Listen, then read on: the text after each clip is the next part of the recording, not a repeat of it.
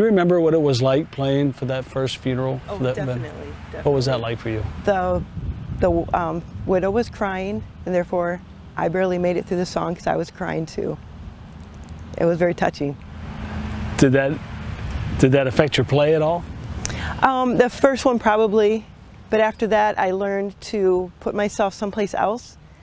Every cemetery has a tree, and most likely it's in my view, so I focus on that tree and I focus on the phrasing of the song, and I just play it for that veteran and his family.